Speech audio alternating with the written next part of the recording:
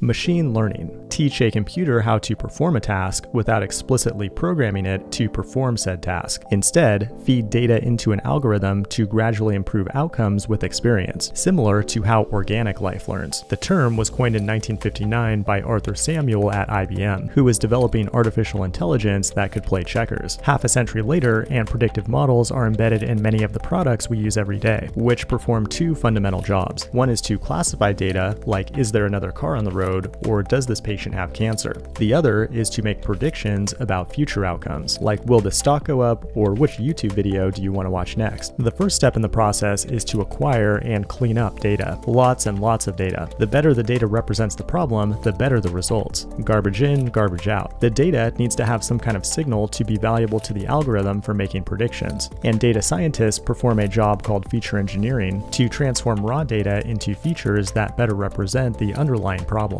The next step is to separate the data into a training set and testing set. The training data is fed into an algorithm to build a model, then the testing data is used to validate the accuracy or error of the model. The next step is to choose an algorithm, which might be a simple statistical model like linear or logistic regression, or a decision tree that assigns different weights to features in the data. Or you might get fancy with a convolutional neural network, which is an algorithm that also assigns weights to features, but also takes the input data and creates additional features automatically. And that's extremely useful for datasets that contain things like images or natural language, where manual feature engineering is virtually impossible. Every one of these algorithms learns to get better by comparing its predictions to an error function. If it's a classification problem, like is this animal a cat or a dog, the error function might be accuracy. If it's a regression problem, like how much will a loaf of bread cost next year, then it might be mean absolute error. Python is the language of choice among data scientists, but R and Julia are also popular options, and there are many supporting frameworks out there to make the process approachable. The end result of the machine learning process is a model, which is just a file that takes some input data in the same shape that it was trained on, then spits out a prediction that tries to minimize the error that it was optimized for. It can then be embedded on an actual device or deployed to the cloud to build a real-world product. This has been machine learning in 100 seconds. Like and subscribe if you want to see more short videos like this, and leave a comment if you want to see more machine learning content on this channel. Thanks for watching, and I will see you in the next one.